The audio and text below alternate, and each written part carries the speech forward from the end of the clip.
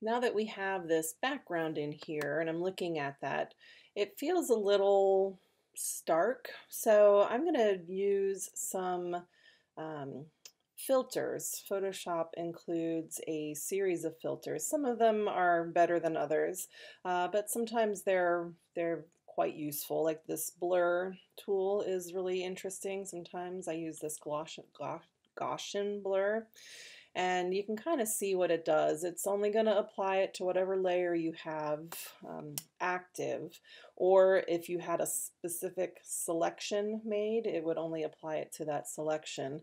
But you can kind of see it's softened that up. I don't know if this is the right particular tool to use or not, but you can make adjustments to it, so more or less blur is sometimes pretty useful.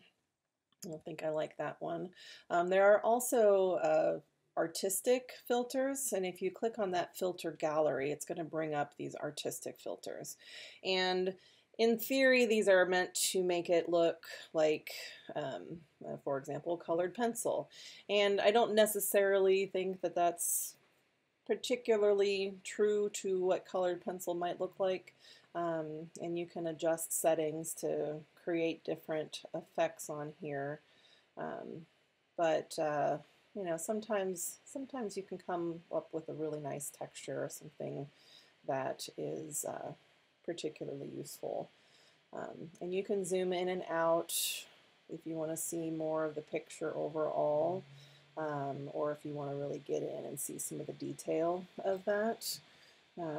So sometimes you just kind of have to play through it, adjust your settings till you find something that is suitable. Let's see how that looks. Yeah, I'm pretty happy with that. If I go back to my history, that's what it looked like before.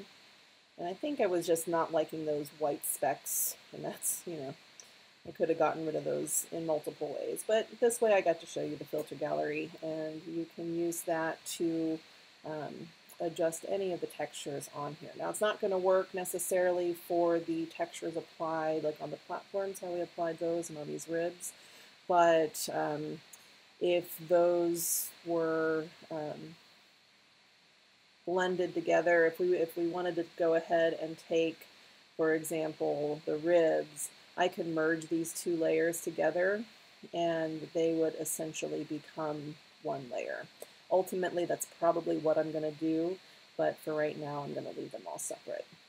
Also notice since the last video, I have organized my layers just a little bit by putting things into groups. So I have all of the parts of the ribs in one group, all the parts of the platforms are in another group, columns, walls, etc.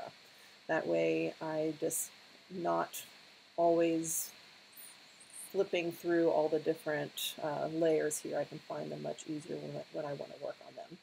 So from here, I want to start applying some depth. Not really thinking lighting exactly, but I do want to start making these look like they have some sense of fading on them, exactly the same as what we did with the curtains. So we could do the quick mask like we did with the curtains. I'm going to show you one other way to do something similar, and that will require more layers. Love those layers. So I'm going to start with column 1. It should be that piece right over there. Okay.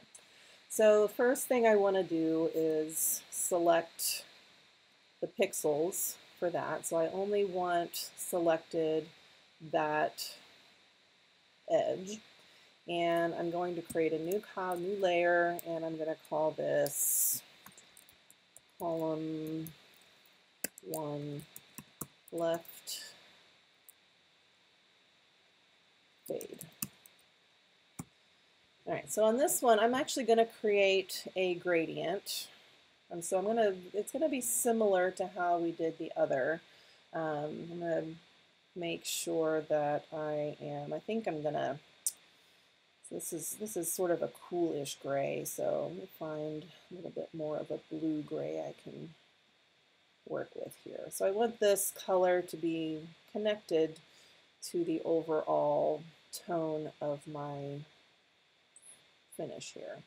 So it's got a little bit of a blue tint to it, and I'm going to use the gradient tool.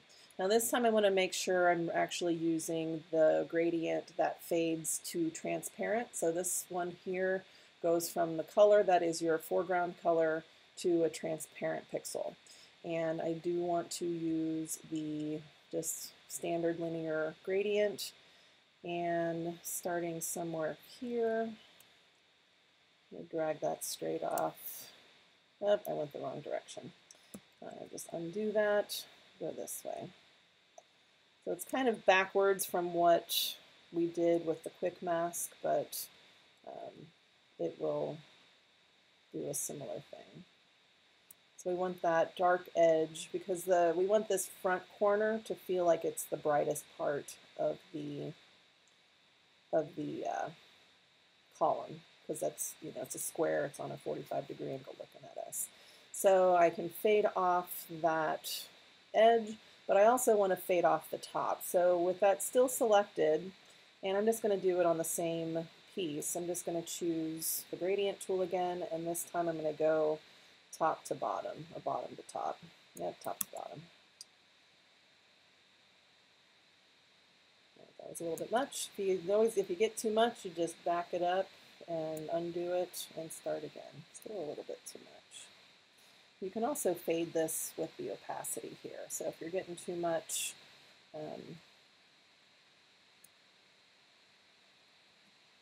you can always adjust that. There we go. I just needed to not go all the way down to the bottom. So it's a little bit darker at the top, nice and even, and it fades and goes towards the back. So let me show you what this does now. So just looking at it like this, you can already tell that because that gets a little bit darker, it feels like it's fading and receding away. And now what you didn't have control of with the quick mask is that now you can change the blending mode on this. So I really like the multiply mode for this particular fade situation here, because in the regular mode, just keeping it normal, it tends to reduce the texture. Now because it was a translucent, it didn't completely do that. But with the multiply, it darkens it up even more, but it also affects those pixels and makes that texture pop through even better. So I'm going to go through on these columns and do that same thing for each one. So I'm going to go column 1 copy, that should be this side here. Hold down my Command key to select it, create a new layer, column 1 right.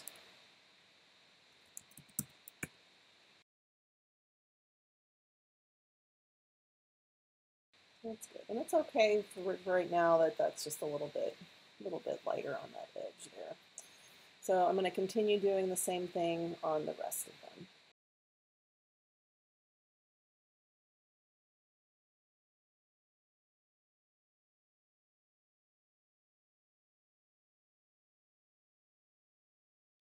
It's already looking better. Like we're just getting that little bit of toning on there, makes everything appear more dimensional. So I want to do similar treatments on the walls. This time, I'm going to do this one a little bit different. I actually, rather than having it fade to one side or the other, I'm going to see if I can get it to kind of fade into the corners as if there's fading around the edges here. So I'm going to close this one up, open up here, and select that. So that selects both parts. I think that is my original fill, and we ended up changing the face on this. All right, so since I have those two pieces connected, I'm going to have to go back to my line drawing layer and just make a new selection here.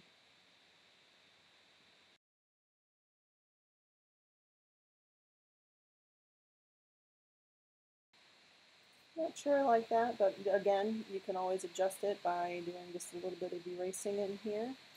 I didn't have the shape quite right. Or I can just straight up erase the layer and be done with it if I really don't like it, and start over again. But that works out pretty good for me. I'm happy with that. All right, so the next one, you know what I'm going to do? I'm going to do this, and then I'm just going to deselect this area. See how easy that is? Right. New layer. Let's call it up, stage right. Okay.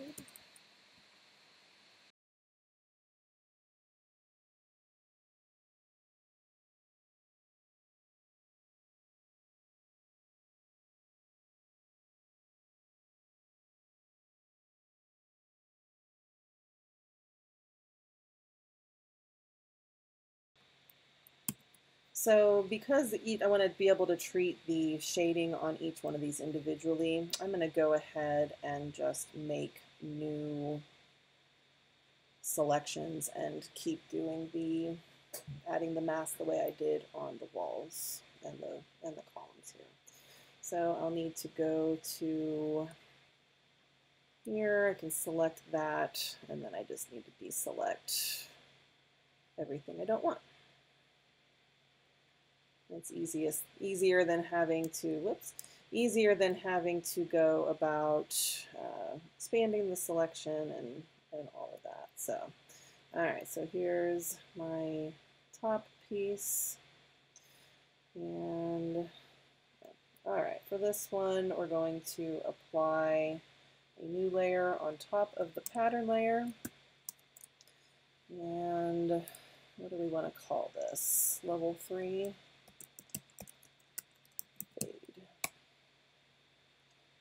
And probably that same color we used in the walls is good because we've got sort of our warm colors going here. Choose our gradient.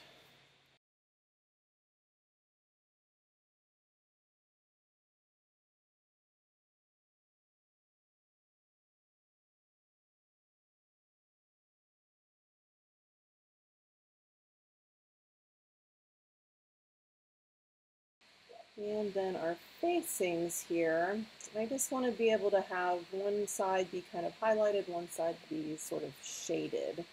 So if we go to our stage right facings here and select those, I'm going to make sure I go above my texture layer and create a new layer, stage right facing. Which way do we want our light to come? I think we'll have our light come from the other direction. So stage right facing shade.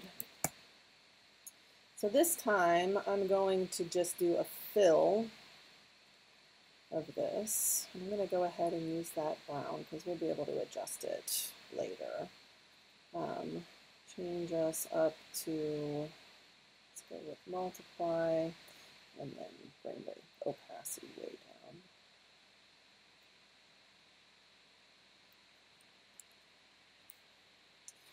That almost looks okay without even doing a highlight on the front facings, because of the shading we did up there and the shade that we've now put on the facings. Those almost appear to have a nice highlight. I could have gone through on each one of these and done the fade to the corners and all of that as well, but for now I think we will let that go. All right, look how much nicer that's starting to look. All right, last but not least would be to apply some sort of fade to our ribs. Let me close this file, bring this one open.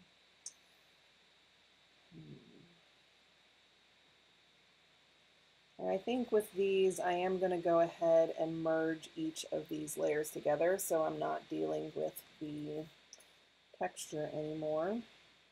And so I'm going to select each group, right click, merge layers.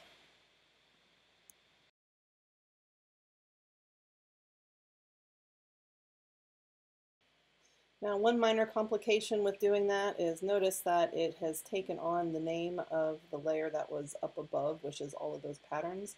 So now all of these individual ribs are, I don't have the names on there. And ultimately, I'd probably go back and fix that. But if I can remember that this grouping, and I can even group them, is rib 1. So you can have a group within a group.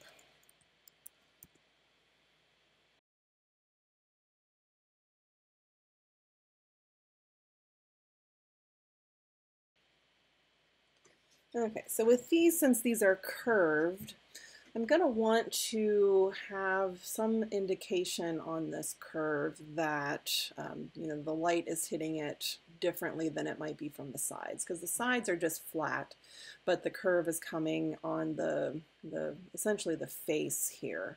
So just remember which one's which. So this one is the side, and this one should be the top. So I'm going to make it so that the side is kind of the highlight. The middle part is going to have a gradient, and the top is probably going to just be a little darkened up a little bit so that it is less noticeable. All right, so start with the side on this one. And I think we'll try just levels. If I bring this slider towards the side, I can lighten that up. So the same way we bring the light slider towards the dark pixels, we can darken it. If we bring the dark slider to the light pixels, we can lighten it up. So that gives us a nice even tone. That'll work. We don't even really have to change anything. And I might just go ahead and go to each one of these ribs.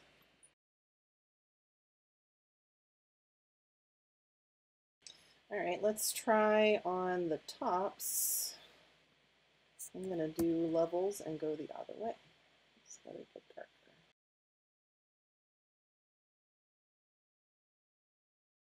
No. All right, so I'm going to revert back to creating a new layer and using the gradient in a similar way to how I did this on the walls and such. So I'm just going to click new pattern, fill, let's do that. So rib 1,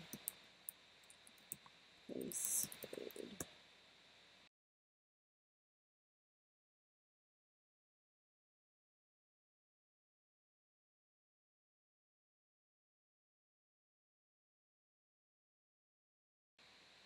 I suppose you could probably have done that the opposite way with the darker in the middle, but I kind of like it being darker towards the top because that brings the focus more to the middle here. Okay, and I guess I've not done my fading on my floor, so let's go find my floor layer. I think this time I will use the quick mask function.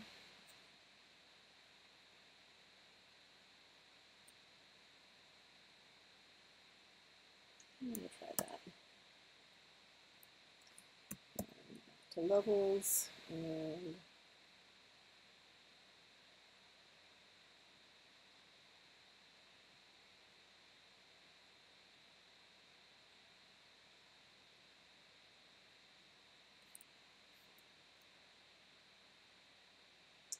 that's pretty good.